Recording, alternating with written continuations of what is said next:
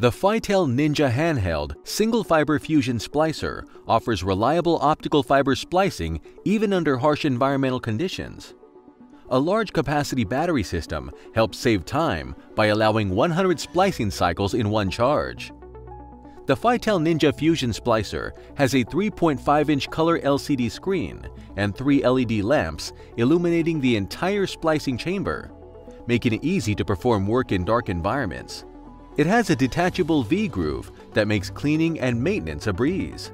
And it is compatible with Splice-On connectors, including the Cheetah and Armadillo Splice-On connectors from FIS.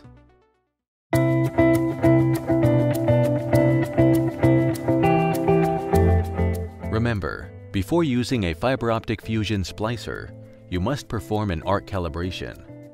The video link will be in description below. Before terminating Splice-On connectors on the Fitel Ninja Fusion Splicer, set up the machine for single mode fiber. Go to the menu and select the Fusion program and make sure it is set on single mode.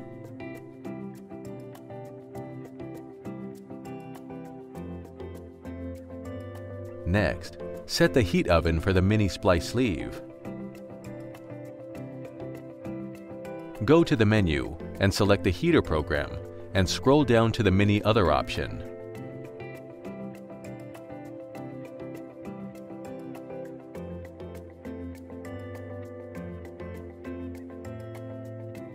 Now the machine is set up for single mode and a mini splice sleeve.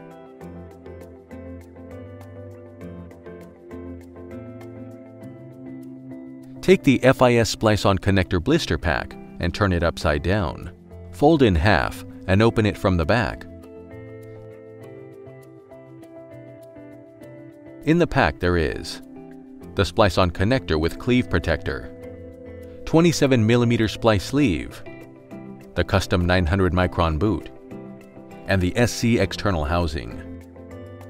Take the field fiber and assemble the back of the connector. First, slide the 900-micron boot. Then slide the 27mm splice sleeve.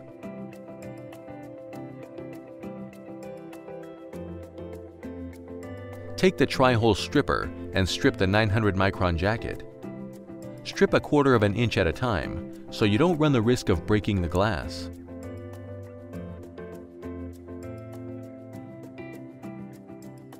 After removing the 900-micron jacket, use the 250-micron slot of the stripper and remove the acrylate coating. To clean the fiber, use 99% isopropyl alcohol and a low-lint wipe.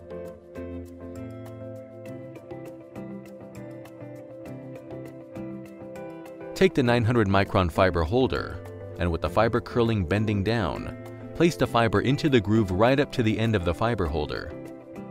Take the cleaver, open, then place the fiber holder into the cleaver. Close to cleave the fiber. Next, take the cleaved fiber that is in the holder and place it into the splicer. Notice, the fiber is past the blue pad of the V-groove, but not extended far enough to the electrodes. On the other side of the splicer, use the FIS Splice-On connector holder. Take the dust cap off, remove the cleaver protector, and lay the SOC in the connector holder.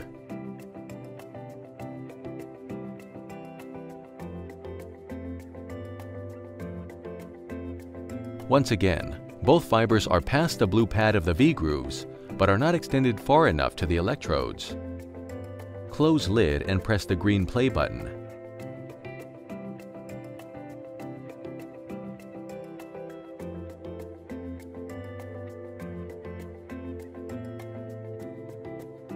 After the splice, the splicer will give you an estimated splice loss. When splice is complete, open the lid and gently pull the fiber right out of the splicer.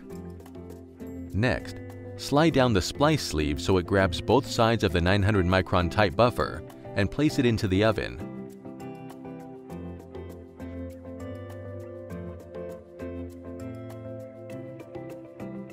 The red light indicates that the oven is melting the splice sleeve. The timer here indicates the heating method. When the heating sequence is done, open the oven lid and pull out the connector. Make sure you have an even melt along the splice sleeve prior to sliding the boot up. Slide the boot up over to the back body of the connector. Take your SC housing, match up the keyways and slide it on.